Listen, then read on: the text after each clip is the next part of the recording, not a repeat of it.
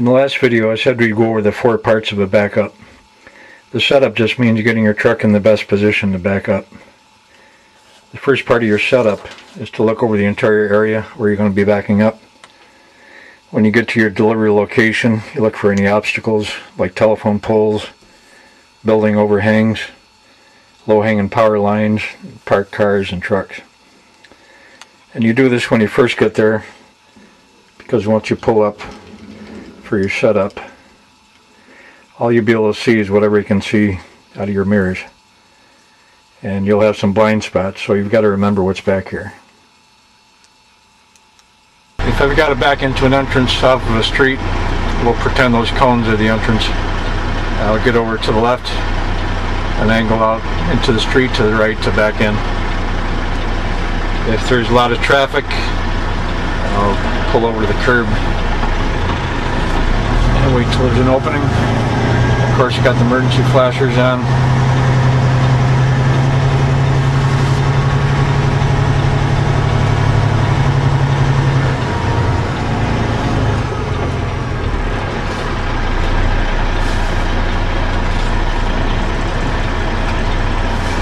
Now when there's an opening in traffic, I pull straight past the entrance.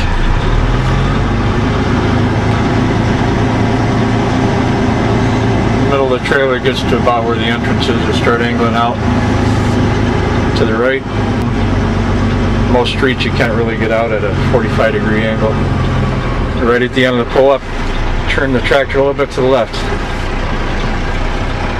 And that way you can see the back of the trailer plus the curb there where the entrance is. And this is a pretty good setup. This is what I was doing. Backing in from the street, I pull up to the curb, pull straight past the entrance, turn out, then angle the tractor a little bit to the left. That way when you look out your mirror, you can see the entrance and the back of your trailer at the same time. If I was like this, it'd be hard to tell where the back end of the trailer was. Now there's some situations where you can use a formula, do it the same way every time. If I'm going along a line of trucks that are backed up to a building or in a parking lot where there's a lot of room out here, I'll do a straight backup. And that's the easiest backup you can do. I'll approach from about 10 or 12 feet from this row. When I get to the point where I can look out the driver's window and see that this entire space is clear, I'll turn the wheel all the way to the right. And that serves 2 purposes. You make sure that the space is clear, and it's a good spot to make your turn. So you pull out, and when you see that the trailer is straight in your mirrors, you're just about set up. All you need to do is some minor corrections back into the space. Of course, if you had a row of trucks out here, like in a small truck stop, there's no way you'll have enough room to do that. In my book, I give a formula you can use to set up for backing into a space when you don't have much room. In the next part of this video, we'll do a setup for a blindside backup. Okay, let's say we got a blindside into an entrance off of the street. I'll pull up to the curb on the right here. The emergency flashers are on. When there's a break in traffic, pull up straight past the entrance.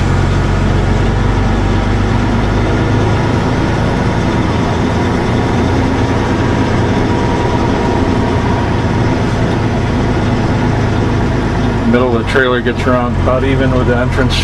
Start angling out to the left. So I got to keep the angle kind of gradual. Towards the end of the pull-up, angle the tractor a little bit to the right so you can see what's going on in the back there. Okay, now you can see the back of the trailer and this side of the entrance. Okay, what I was doing then was just the opposite of what we did earlier. I'm on the right-hand curb now. Pull straight past the entrance, turn out, towards the end of the pull-up, angle the tractor a little bit to the right. Now when you look out the right-hand mirror, you can see the entrance plus the back of the trailer. When you get at a steeper angle, use your motorized mirror to see what's going on back here.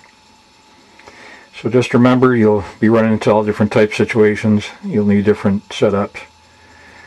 Generally, I like to pull up far enough so that I can see the entrance plus the back of the trailer. That way you get a rough idea of what angle you need to start with. In the next video we'll cover at angles and following the trailer and making corrections.